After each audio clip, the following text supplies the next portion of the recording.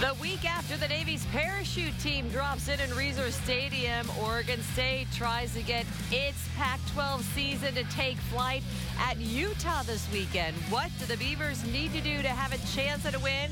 Hashtag Beavers football starts right now. Coming up on Halloween, and it is a packed night. We have the Timbers with their playoff opener. We have the Ducks football. We have NFL football on. You better make sure you Uber if you're coming down here, though. Oh, my no goodness. parking. There is no parking. You'd be like Slade. He just parked on the sidewalk. It's fine. They got a spot reserved for me. It's VIP. It's true. Well, we are glad you're with us. I'm Katie Brown along with Slade Norris and Nigel Burton.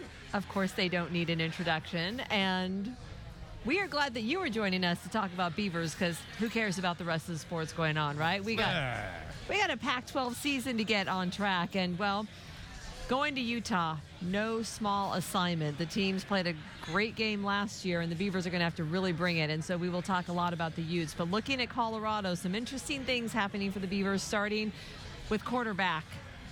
More than Seth Collins in the game. And, we'll take a look at the game first, and you see the rushing yards. Just over 200 yards. There was another aspect there. We had a young Portland boy who sort of announced his arrival in that game in the rushing department. Third down, 6 for 15, and for the Beavers, and they just had a chance. It was down to the wire there, had a chance at the end, and just couldn't score to take that game. Kind of frustrating at this point. What did we learn out of that? The offense needs to get going. How do we do that? Well, probably the most important stat that wasn't really in that stat line was 13 of 32. That was the combined completion rate, completion percentage, completion fraction, I guess, of the quarterbacks combined, and Nick Mitchell and Seth Collins, which when you go 13 of 32 for 199 yards, no touchdowns and a pick, that's not enough to win in the Pac-12. And there's an old saying that basically says, if you have two quarterbacks, you really have none. When you've got three quarterbacks, I don't know, does that make it -1? Like, I'm not sure what that is, but we knew there were issues when we watched in fall camp. I visited with the Pac-12 network. Gary Anderson and his staff knew they had their hands, they had their work cut out for them in terms of trying to develop these guys as quickly as they could to win now. And it was tough sledding versus a defense that doesn't even come in the hemisphere of Utah's that they're going to face this week. When Nick did come in, though, I mean, he had some good deep balls. He made some good throws. It's the intermediate stuff, the timing stuff that he really needed to work on. And how can you do that when you haven't practiced? I mean, you're the third-team quarterback before last week, so you're getting, one rep a period, maybe, if you're lucky? Yeah, I mean, I just think, and I get it, and they wanted to pump up, Mr. Mitchell and everything. I think he got a little exposed as the game wore on there at the end. I mean, on that last drive, he was overthrowing guys, he was underthrowing guys. I mean, that's what we saw in fall camp, was just inaccuracy of really the whole group. And so, like I said, I mean, there's a lot of work to be done. I mean, I would expect to see a lot simpler things, moving forward, to just try to give these guys a little bit of confidence to finish the season. Well, obviously a very different looking team when you have one guy on versus the other one. Oh, no doubt. No doubt. So when you have a Utah team, and we'll skip ahead a little bit, but that has such a good defense, and you have Collins who really relies on his legs, do you go to Mitchell more then in a game like that, or do you go with what you've had most of the season? I said last week, go to Mitchell. I mean, why not? We've done Seth all year long. We know he's not going to be able to run against them. He hasn't had success throwing the ball. I would say this. The problem is Nick Mitchell can't throw to himself. And right now, the wide receivers are doing absolutely nothing to help the quarterbacks. I mean, my guess is Brent Brennan is sitting somewhere in his office either pulling his hair out or praying. Because, I mean, you look at Victor Bolden, drops 2 critical passes. Guyton has 2 offensive passing interference. I mean, it's really become one of those things that, and we would always tell our veteran guys, your job is to help the younger guys develop. And right now, their group really isn't stepping up to do anything to help those guys. I mean, Nick Mitchell did have a couple nice little passes. Right before the half. That then got dropped. And it's like, come on, man. I mean, the guy is just, I mean, when you're that young, you're just trying to hang on to anything. And when the guys that you're counting on don't come through in the clutch for you. So if it's me, what I would do is a lot of really kind of old Mike Riley offense if we're going to pass.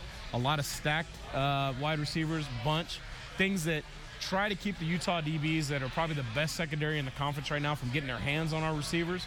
And then really, I actually think you go more to Seth, because the one thing about their system is it's not always great to deal with the read option. When you're going man, you're putting yourself in a lot of one-on-one tackle situations, and he's really your biggest threat in terms of an explosive play on the entire field. Well, one thing seems certain, we will be seeing both of them moving forward, at least in the foreseeable future. And this week, offensive coordinator Dave Baldwin talked about the quarterback situation. With Seth in the game, and Seth's our starter. Don't get that wrong.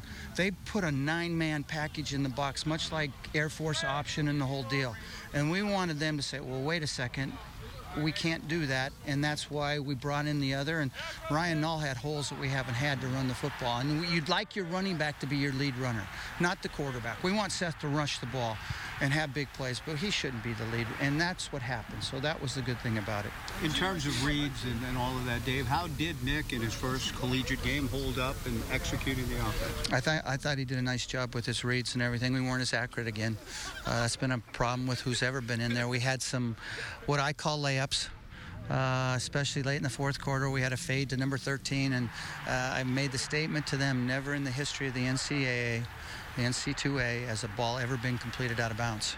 So we got to throw it in bounds in that situation, especially on a fourth down. So that will happen. You know, it's part of that execution, but I was really pleased with his progress. How has Seth just taken everything? Obviously, it's been kind of a roller coaster over the last few weeks, whether it's his performance, whether it's the situation, just how has he handled things? See, I sort of like it. I sort of like that, you know, all of a sudden he was the guy and all these things, and, you know, you got to earn everything you do in life, and sometimes there's setbacks, and how do you act to the adversity? And I think he has come out and really acted well this week. He's really put it on his shoulders. I'm the guy. I'm going to take it. And, you know, nothing's easy. Nothing's easy in life. And all of a sudden he had to step back and see what it is, and now he's working his butt off to be the guy. And he is our starter. But I like the adversity and, you know, having the kids challenged. And Mackenzie tweets in, already loving the Nick Mitchell-Seth Collins combo, #GoBeavs. So the one wrinkle in the whole situation is that Seth Collins did miss practice today, actually started warming up, apparently aggravated an injury, and no word yet on whether he will be ready for Utah. But certainly if he can go, he will, because the Beavers will need his weapons. All right, still to come, just getting started on talking about the Utes, why they will be especially motivated this weekend. And coming up next, the freshman from Portland who now has the best nicknames on the team. The statement he made in the game last weekend still ahead. It is time now for Burton's Breakdown, brought to you by Standard TV and Appliance, setting the standard since 1947, and it is time to go to the Mondo Pad with Nigel. It's collaboration that works. And Nigel, what are you sharing tonight?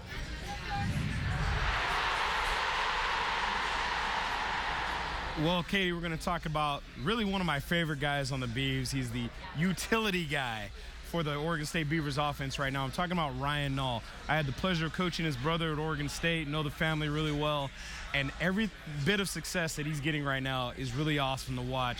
Central Catholic's own. Let's go to the In Focus Mondo Pad collaboration that works and see our own Ryan Nall breakdown. Now, early on in the game against Colorado, the thing that I wanted to show, and people are asking, is why is Ryan playing so much? Of course, right? It really does. It is collaboration that works. But the thing that we wanted to talk about basically was show why Ryan Nall is playing so much. The biggest reason you're getting a lot of play out of him is by the fact of really, as much as it is his power running, it's really his blocking. One of the very first plays in the first series that Oregon State had against Colorado, he was a lead blocker in a huge run that went for Seth Collins. Later on, when he scored that touchdown, actually had 3 guys show up at the point of attack. And because of his size, the DB actually decided to go low. He's able to use his athleticism, get skinny, and score. Those are the things that he brings to the table that really Chris Brown or Storms Woods is not going to really intimidate anybody on the goal line. But when you take a 255-pound Ryan Nall, that's something that a lot of those guys don't want to see at the line of scrimmage. So continue to see that, to see him develop will be awesome. And especially, I'm looking forward to him next year. Hopefully he loses a little bit of weight, gets a little bit more agile. I think he'll be a great addition to the Beavers offense. 122 yards rushing, including 82 in the second half. He certainly did steal the show on offense against Colorado. And this week, Ryan Nall talked about his performance. You know, obviously the blocking is there. They do such a good job. The O-linemen with their blocks, they work their butts off every play. And, you know, the next part is me just trying to get past the blocks and fight for a first down or fight for the touchdown, you know, whatever it may be. It's just personally, I just got to, you know, work hard and drive my feet, be able to get that extra yardage. In high school, my senior year, I think I only had like one game that was over 20 carries. So I'm definitely not used to getting the ball that much, but you know, I was sore after the game, but you know, it doesn't, you know, I can't really complain about it because we got to focus on the next week, focus on the next opponent. Yeah, I definitely felt like I was getting into a rhythm. I felt like I was feeling it. I was feeling the holes, reading the defense pretty well. I was being able to bust it open to the secondary, but unfortunately I didn't get to bust that 80-yarder or the 50-yarder for you guys. Not yet. We hear you do. Yeah, I like to think so.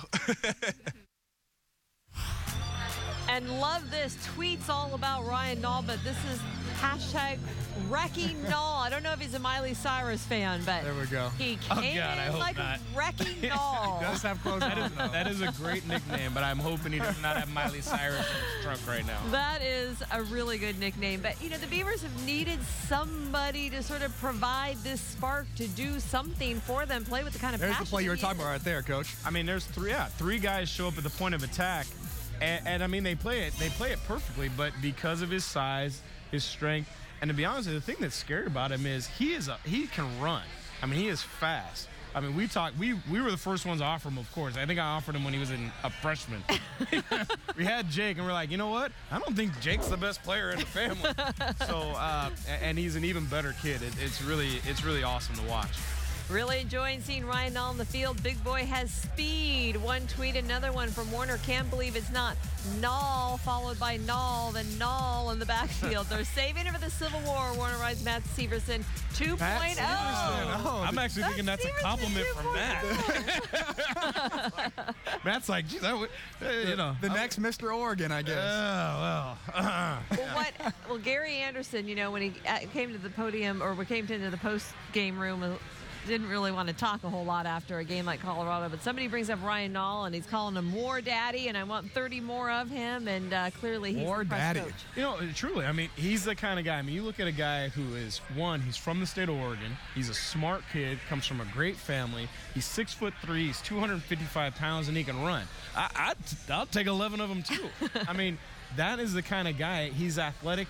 He's got hands to catch the football out of the backfield. He runs with power. He's got speed. You could line him up on defense. He'll stick you. He's able to, you know, he has the length and the strength to get off a block. So he's the kind of guy that he has the ability to do so many things. Those are the kind of kids you want to recruit. And you can really build a program with a lot of guys like that. And what's great right now, we were kind of laughing about earlier, you were saying, you know, he might not even have a complete understanding of the whole offense. Oh, no, no. That's a just nicer running. way of putting it. Ryan has no idea what he's doing right now. I wasn't going to say that. No, he but- doesn't.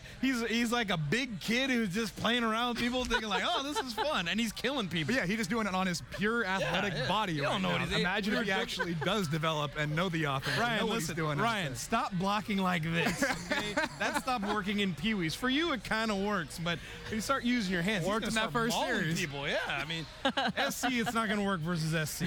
So, but I mean, it's so fun to watch. I'm yelling at the screen like, yes, you know. So I've been a huge fan of him since he was itty bitty. So if we got Storm back next week, everybody back full, who gets to start? Do we start Ryan? You know, you're talking about say this game. This is a game that is built for Ryan Nall. It's really not built for Stormwoods. This is a bloody knuckles. You know, we're not going to try to trick you with some stuff. We're going to just run and pound you in the face. He's the one guy they have in that backfield that can say, you know what? I'm not taking any shots. I'm delivering them. And I think it would be a great game plan to just keep feeding him the rock. All right, we shall see. Coming up next on the show, no shortage of connections between the sidelines of Utah and Oregon State. Boy, it's a long list. We'll talk about that coming up next. Yes, Slade, you do look good, don't you? Thank you so much, Kyle, for that. Thank you. Kyle, our producer, thank you. And the orange pants, I mean, you really got it going on. I do have a backside there, you know? some squats. Nigel is speechless at this point. Is it speechless or just jealousy? I mean, I don't know. I actually think I threw up in my mouth. Gotta swallow. Can someone please, anybody, Slade, I'm speaking to anybody who loves Slade Norris. Please tell him to stop buying clothes in the children's section. Baby camp? Okay? Nobody needs to wear Oshkosh Bigosh beaver gear. It doesn't need to be that tight. Hey, I do it for the world, man. My God. Just trying to make the world a better place, one butt cheek at a time. Oh, my Play goodness. D-line. Okay. What is going on? All right. Well, interesting point of the game at Utah this weekend is the sidelines. Oregon State with 8 coaches that have connections to Utah. And, well, when you take a look at everything, they look at Kalani Sitake, well, he was a defensive coordinator. He just came over. A lot of the guys there he brought over into Utah. The defense are going to face Gary Anderson. I mean, this list is, and he still talks to Kyle Whittingham all the time. I mean, this is a close group between these two schools. Coach, I wanted to ask you, 'cause, I mean, you have gone coach at different schools. And I know just for me watching the Nebraska games, I can go through and see Coach Banker on the sidelines, and I know his signals. And so I can go through and watch the game and know what he's calling and everything. And I can even see some of Kalani's and just know, because some calls are generic, you know. But is that a benefit to you? I mean, not even just maybe signals or just scheme or knowing the players, you know, how much does it affect the game? Anything. I mean, anything that you can get is an advantage. I mean, I've seen over 15 years of coaching, I think I've seen it all. I've seen everything from, you know, coaches stealing signals from other coaches, having been on former staffs. I've actually seen a staff put a player who played for the old staff who was there, who had moved on to another school, watch the signals happening and then relaying to the coordinator exactly what was happening. You know, when we were at Oregon State, probably my closest friend on the staff was Lee Hall, who was a wide receivers coach. Well, we happen to leave the same year. I go to Nevada as a coordinator. He goes to Maryland as wide receivers coach. We play them in the bowl game. So we're in the bowl game, and, you know, we're hanging out all week. Our family's having dinner together. He's promising me that he's going to play it straight. We get in the game, and I kind of tell my guys, they form a tunnel to block the opposing coaches from seeing the signals. I said, listen, you look over there and make sure you see the black guy in the red hat? Make sure he can't see me. Well, by the second play, I look across, and right down the tunnel is Lee staring at me, right? So I gestured that he was number one. Middle linebacker blitz. I let him know that he was getting the middle linebacker blitz, and then I realized we were on national television, so, you know, it was a joke, but it probably wasn't coming across as funny. But I mean, it happens with your friends, because in the end, your allegiance is to your family and your school, and so, you know, as I learned, you know, you better change some signals around. And when, you know, we played Oregon State, literally we had the same exact signals for some things. So we changed verbiage, we changed signals, which I'm assuming is going to happen. The problem is right now for Oregon State, the talent gap is so large that I don't know that that's going to be a huge factor this week. But moving forward, and you see the kind of recruits that Gary Anderson is going to be able to pull in, I guarantee you there's going to be a lot of changes at Utah. I was going to say, even, I mean, at the NFL level, I played 3 different teams in 1 year. And so those next teams I went on, we played those guys a couple times. So the coach is just saying, hey, you know, I'm not going to press you, but if you want to give up some stuff. Oh, and that's why they went to the mics and the help players, you know, in their helmets, because they signaling. I mean, they all knew each other's stuff. I mean, you could go down the tree and there are 3, 4, 5 different staffs that had worked together, and people bounce around. Look at the Belichick tree. I mean, head coaches all over the place. Yeah, go back to the old Bill Walsh tree when you had Mike Holmgren, you had Mariucci, you had so many guys. I mean, it was ridiculous. So. And especially, you know, some of the coaches, or Gary Anderson was at Utah a while ago, but I mean, Kalani Sitake just came from Utah, you know. I mean, some of those key guys, so very familiar. All right, well, still ahead. They will have the keys to the game later on in the show, what the Beavers need to do to have a chance. But coming up next, the Beavers not only facing a tough defense, but a tough one on offense. Alan writes in, is Utah's Devontae Booker the best running back in the Pac-12? We'll turn our attention to him. Coming up next, and, well, Slade, not as good as that. You look great. Devontae Booker couldn't pull that off. We're getting ready, of course, for Beavers football coming up on Saturday afternoon at Utah. And, well, the Utes, they're having themselves quite a season, ranked 13th right now, but Just a week ago, they were ranked number 3 in the nation before taking their first loss of the season at USC last weekend. So the Utes, one of the favorites in the Pac-12 South this year, and very high expectations. And in our Toyota interview this week, Toyota Let's Go Places, Kalani Sitake talks about playing his former team. You know, forcing turnovers is going to be a big key, and if we can do that on defense, that'll help us. You know, so hopefully we're able to, you know, disguise a few things and get some pressure. And I mean, we do a lot of similar things that USC does, but you know, we'll see how it all works out. I think right now going into the game, I feel comfortable with our guys knowing the scheme that we've had installed so far, and we just got to go out and execute and see what happens. Obviously, one of the biggest threats over at Utah is Devontae Booker. And how have you guys been? How have you been coaching the guys to prepare for him? Well, I mean, he's a great running back, and they have a great team, and you know, it's going to take not just one guy, but it's going to take all 11 guys being on point and making sure that we're doing our assignments. You can't make a lot of mistakes against a great running back like that, and an efficient offense that they have. So we'll have to be, you know, on our best as far as assignment goes, and then we'll have to use our technique. And then the only way to take him down is you have to tackle him by a pack. You can't do it one-on-one. And Alan writes in, is Utah's Devontae Booker the best running back in the Pac-12? Well, the number's pretty good. He's right up there with the best of them. What do you guys think? Of course, I watched him last year destroy us, absolutely. I think he is. I mean, Royce, he's amazing, too. They're both running ability right there, but I think if you put the whole complete back up there, his passing ability, receiving ability, his ability to pass block, I think he's the best back in the Pac-12. Not so fast, my Not friend. so fast, huh? Statistically, he's not even in the top 2. Right now, you've got Royce Freeman, Christian McCaffrey. Oh, he's number 3, but I mean...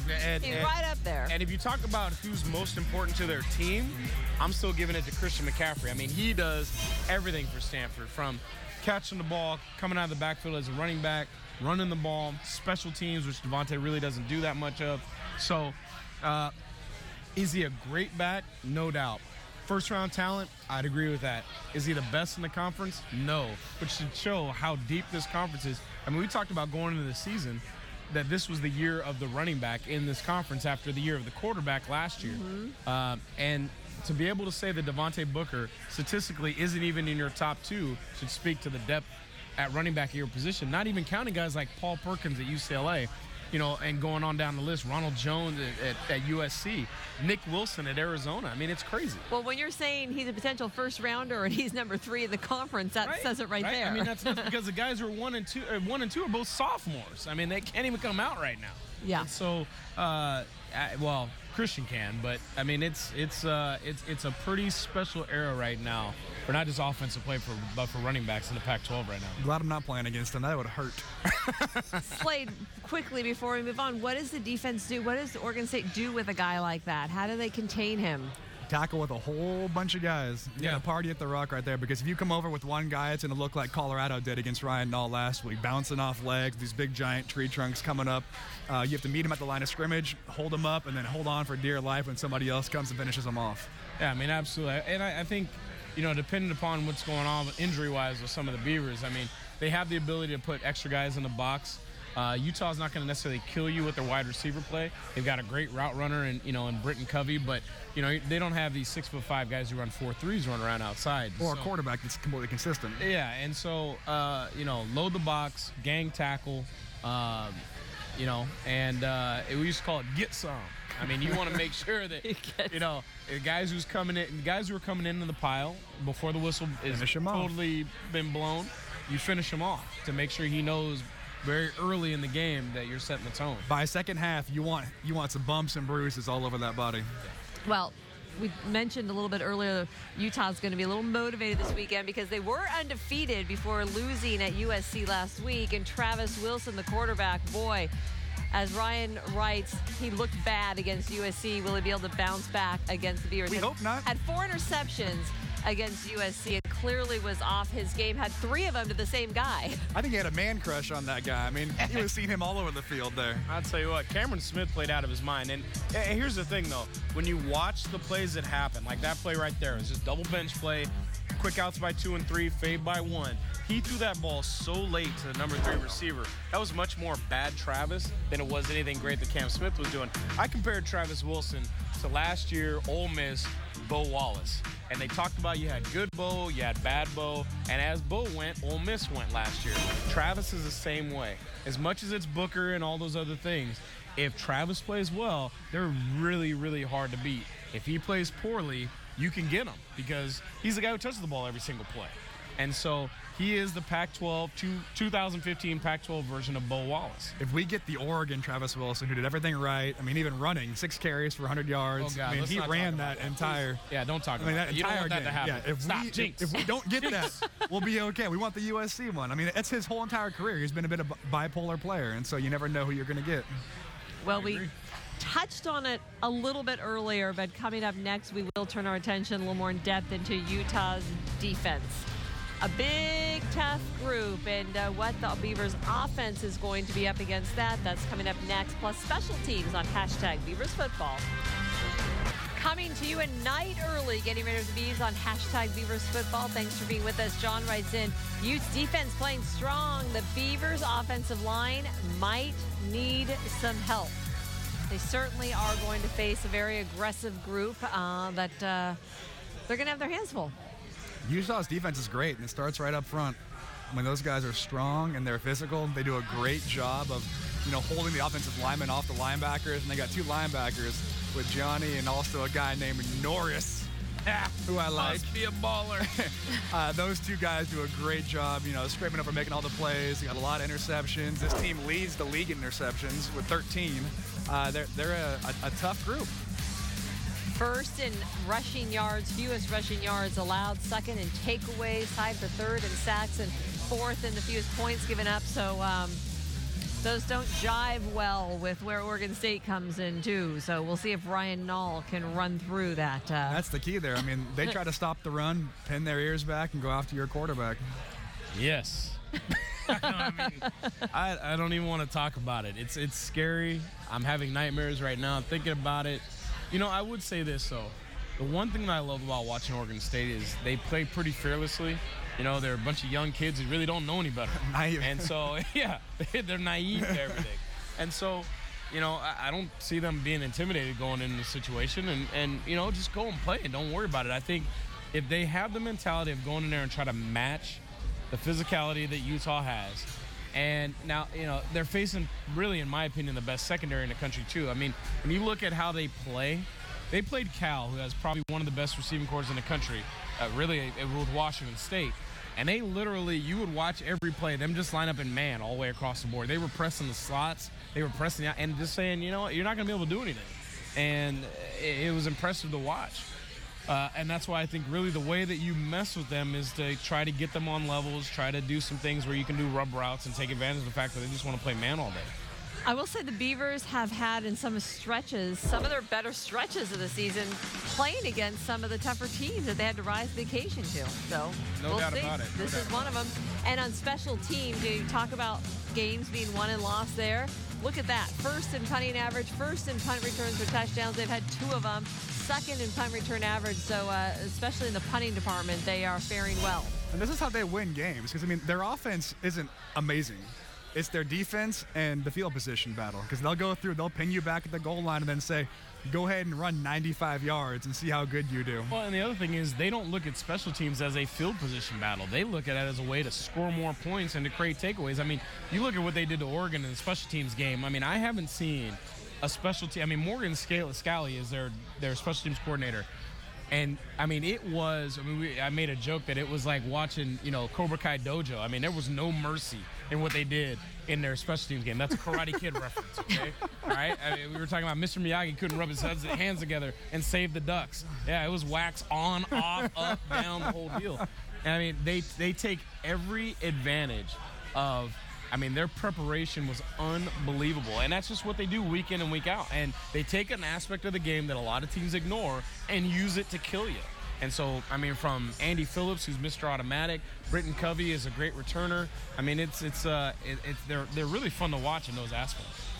They're fun to watch unless you're playing them or your team's playing them. So we'll see. All right. But, much respect, though. Got to respect. Yeah, it no much matter what. respect. They do it well.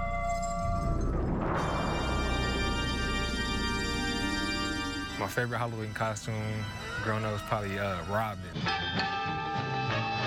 It was the retro Robin costume, the red with the green and the yellow. Precisely, Robin. Power Rangers. Power Rangers, which one? The pink one, probably? No, the red one. Morphin' time. Red Ranger power. Simba. I would say my favorite Halloween costume would probably have to be the Scream mask. I was a cheerleader one year. It was like last minute, day before Halloween, and I went into like Party City, and that was like the only thing that fit me. So I was like, screw it, let's be a cheerleader. Yeah, that would have been a little bit scary. The biggest cheerleader ever seen. He's a base right there. I'm going to tell you right now. Oh, my goodness. Seeing Kyle Pecco in a cheerleader's outfit is almost as bad as seeing Slade Norris in tight orange pants. Oh, come on now. Wow, Come look at on those now. costumes we got going on. Have you seen, like, Slade's back hair? That's actually fairly accurate. It's just the shoulders, and I trim it up every once in a while when I can. Like the lawnmower. Oh, my goodness. Those are not good looks, let me just say. Boo. Because you're a Halloween guy, aren't you? You have a favorite costume you're talking Not about? at all, but okay. Are you dressing up this year? No, because here's the thing. When I was growing up, my parents were so cheap. You know what I was every year? A football player. There we go. Every year. I was like, Dad, can I get something new? He's like, you got shoulder pads, right? No. Give me that or a Mad Max character. I'm being forced into a costume on Saturday. Yeah, what are you going to be again? The girlfriend is a dance studio. We got to put on a Halloween party. Your boy has to be a sailor. I want to make that joke so bad, but I'm not sure. Is the FCC, are they watching? Lucky you guys are missing out on that. All right. Well, Slade is a sailor on Saturday. Oregon State will go for its first Pac-12 win.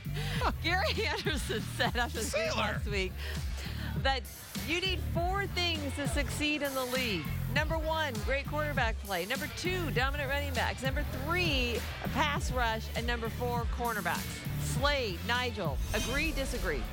I agree with 3 of them. Number 2, I do not. I don't think running backs matter. I think your O-line is what matters. You could put me behind a dominant O-line, and I can get a few yards out of that. So, I mean, look at like DeMarco Murray with the Cowboys last year, and all of a sudden look at him this year at Philadelphia, not doing anything. Granted the scheme changed, yeah, but the O-line dictates how well that running game goes. I think what he was really answering the question is specific to his system. So in his system, absolutely. I mean, he needs a dominant running back because there's got to be somebody who scares that defense so much that they start to forget about the quarterback. And then it's like Oregon's system. The quarterback doesn't need to run the ball that much because they're so scared of Royce Freeman. It takes 1 or 2 pulls and you can go 70 yards because everything's focused on him. I think, obviously, when you look at great quarterback play, I don't care what system you are in this conference, if you don't have a quarterback, you can't win, which has really been the struggles of the Beavers this year. And then you go back to pass rush. When you're playing a man system, you're not blitzing a ton. You have to be able to get pressure on the quarterback. And once again, in a man system, cornerback play is key. And it was the same when we were, with the Beavers, years ago. Our system didn't work if we didn't have corners. So you look at that list. How many does Oregon State have? How many does Utah have? Well, that's the problem. I mean, right now, for Oregon State, you don't have one. I would not say our running backs are dominant at all. You don't have 2. Pass rush, we were the worst pass rush in the conference, so we don't have 3. And corners, I think you can argue on corners. Yeah, you have decent corners. I think Larry Scott, is playing above his pay grade. Unfortunately, but we don't have either of those guys right now. Right, and so that's kind of the problem right now. And in terms of Utah, you can start checking off. I mean, I wouldn't say they don't have number 1 quarterback. No, I think you do. I think they do. Really? I mean, for 5 put games, Travis they Wilson had great as quarterback play at number 1. It doesn't mean you have to have the best in the conference. You just have to have good play for what they're asking him to do, and he's had beyond solid games. They are number 11 in the conference in passing offense. It doesn't matter. In their system, it's irrelevant. I mean, that's like saying, Navy's quarterbacks haven't been good because he doesn't throw for a bunch of yards. It doesn't matter. It's about running the offense and not making mistakes. For 5-6 games, Travis Wilson was exactly that. It wasn't until really the last game that he really got exposed. Okay. So, and then you look at pass rush. I mean, they've always really done that there. And then quarterback play, they got the best secondary in the conference. That's why they were number. They are giving up. They are 9th in pass defense. You know why? Can't run the ball against them. So I mean, it was no different. They do have 13 interceptions. Well, when we were at Oregon State, we constantly we were low in pass defense because people couldn't run against us. I took that same defense in Nevada. People were like, "What's wrong with the DBs?" I was like, "Nothing. We're number 2 in the country in run defense." So there were teams we would play who didn't even try. We would come out of games with 55. We had 2 games above 55 pass attempts in a game. I mean, it was like, and they're sweating me about pass I had no defense. problem with. It's like, are you kidding me? They were averaging like 5 yards a completion. It's like, I'll take that all day. All right, we're going to wrap it all up, put a bow on it with their keys to the game of how Oregon State can have a chance to win at number 13 Utah coming off its first loss of the season. That's when we return. All right, Utah, the site of the Beavers at the number 13 Utes, coming up Saturday, 4 o'clock in the afternoon kickoff. Hey, you can watch it when the kids start coming. We're with you normally on Friday nights. You'll hear a lot of reactions here. I think that was at the Timbers game people were reacting to. All right. Well, we will get to the keys to the game because we are looking forward to Saturday. So the fans, Robert writes, a combo of immaculate play, Ute airs, and some serious luck. Either way, win or lose, I'll be watching my Bees. And Fire Lovey Smith writes, this may be the game that OSU is supposed to lose and wins. How's it Fire Lovey Smith? You have a Met symbol? Like, confused right there. So confused. Then we have Luis writes, a miracle, full moon, and probably a Hail Mary. And Not a lot of faith here so Yeah, far. come on, Beaver. Not a lot of faith. A miracle, unfortunately, says Heather. All right, there has to be a way, right? I mean, it happens. Look at Utah got killed at USC. I mean, they went in undefeated, number 3 in the nation. Just saying. I wish I had 4 hands so I get 4 thumbs down on all those. That was terrible. I've been in games with no chance to win. My 3 things. So, number 1, we got to go with the big return game. Special teams. You've got to get us on the Utah side of the ball. If you can get us over there, give our offense a chance, if it's from some short yardage, get into the end zone, we can put it in there. And once the offense gets there, on number 2, don't turn it over. We cannot avoid any costly turnovers or penalties this game. Utah is too good. Their defense is too good. We can't give up that yardage. Going to my 3rd one, we got to be able to pass the ball. Running the ball is going to be extremely difficult against this team. Seth Collins is going to struggle. We've got to do it through the air, whether it's Seth or Nick. He can get it done. Nice. I like those. All right, here we go. So, my 3 keys of the game. Slade, what is the most important stat in college football? Coach, I'm here for you. We got to take the ball away. Takeaways. Got to get takeaways this week. Create short fields. Make sure you take advantage and quiet that crowd at Rice Eccles Stadium. Number 2, B-gap sound in your defensive play. What that means is make sure Devontae Booker has nowhere to go. That means he has to go over you, not guys fitting in correctly on power plays and allowing there to be seams. B-gap sound, that will slow down the running game. Probably can't stop it, but just slow it down because Travis Wilson's probably not going to beat you throwing for 350 yards. The final thing is match their physicality. Listen, you don't know any better. Close your eyes, run up in there as hard as you can, and smack somebody in the face. Worked for me when I played, it'll work for you. I'm telling you. Go into that game saying, listen, I mean, hey, you strapped up to play the game for a certain reason. Be physical. Give everything you got, man. You never know what could happen. And I'm telling you, all this stuff like, we need a miracle. No, you don't. Do what you're capable of doing. Play what you're capable of. And yeah, you might need a couple of balls to bounce your way, but who doesn't? But you create those things, right? With the way you're playing, the physicality. And things always happen for good teams. Yeah. Oh, boy, look at, we've created a monster here, haven't we? What a way to end the show. He does not lack for confidence. They've got to eat and drink after that picture. Yes, and that is very scary. Thank you for being with us on this Thursday night. We will be back here, I believe, for God's sake, Friday next week, I think. All right. Oh, boy. Is that you on the Good left? luck to the Beavers on Saturday. Everyone have a great night.